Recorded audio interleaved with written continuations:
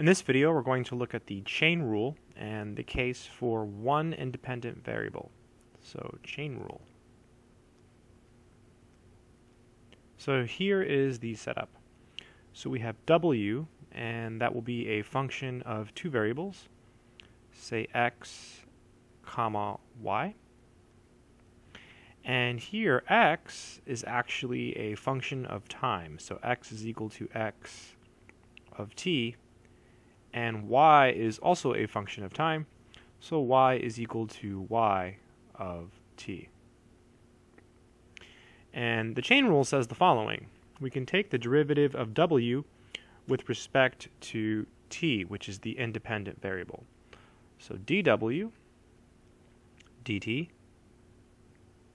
is equal to, well, to get to t, we first have to go through x. So we take the partial derivative of f with respect to x. So that'll be del w, del x. And now we're at x. So now we compute dx dt. And this is a regular derivative because x is a function of one variable. So it's not del x del t, it's dx dt. Or we can first access y, so del w del y. And now that we're at y, we take the derivative of y with respect to t, so dy dt. If that didn't make sense, it's okay. This is supposed to be kind of difficult. Let me draw a picture here which might be beneficial. So let's see. Use a different color. So here's w. Okay, and I'm going to put it in a little circle. And we know that w is a function of two variables. So it's a function of x, and it's a function of y. So put little arrows like this. So w depends on x and y. And then x depends solely on t. So it's a function of a single variable. And y depends solely on t. Again, it's a function of a single variable. Okay, and then from this diagram, we can get the chain rule. So watch this.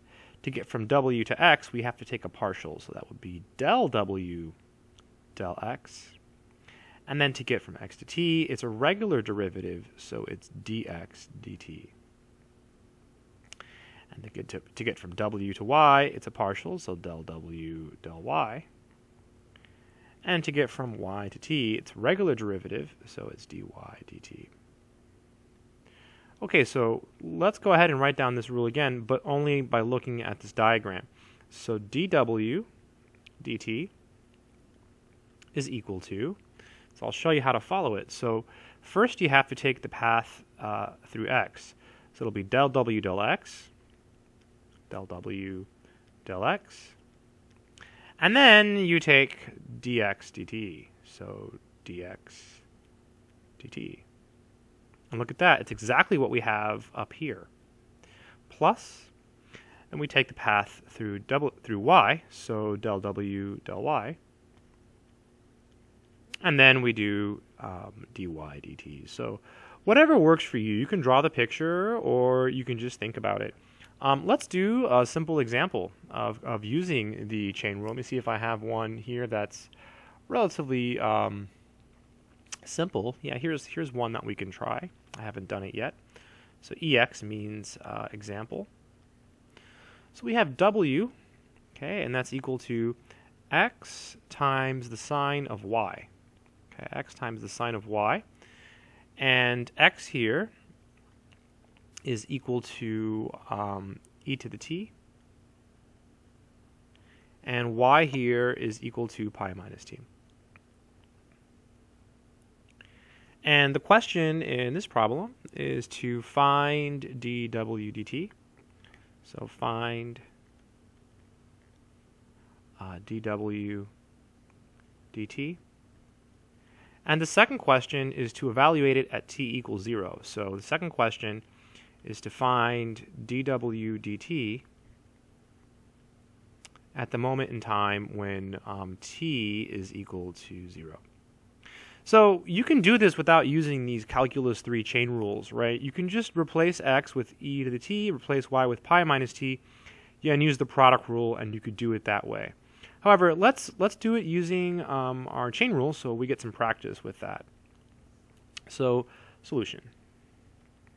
I'll start by writing down the chain rule again. So we have dw dt, okay, and so we're taking the derivative with respect to t. So to get to t, we can go through x or we can go through y.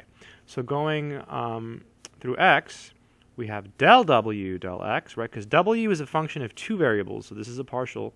Once we're at x, it becomes a regular derivative, so dx dt. Or we can access t by first going through the y variable.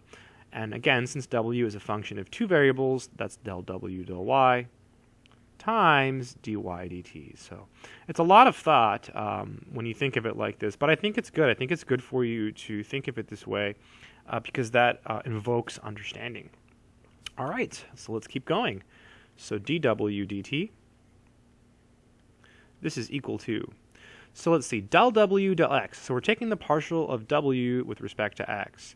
So all of the y's are constants. So the derivative of x is 1, so we just get sine y. Right, because it's a constant, right? The derivative of x is 1. And then dx dt, well, that's the derivative of e to the t with respect to t. That's just e to the t plus del w del y. So now the x is a constant. So the derivative of sine is cosine. So this should just be x cosine y times, and then dy dt. So that's just going to be -1. So this here would be the answer, I believe. So this will be e to the t,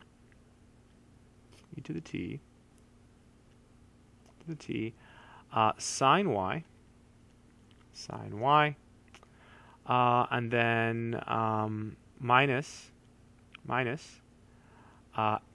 x. Well, wait a minute, not x. Yeah, del w del y, that's right, x, x cosine y. I got a little confused. We're not done. We still have t's here, right? So we need to get rid, y's and x's here, rather. We need to get rid of all of these.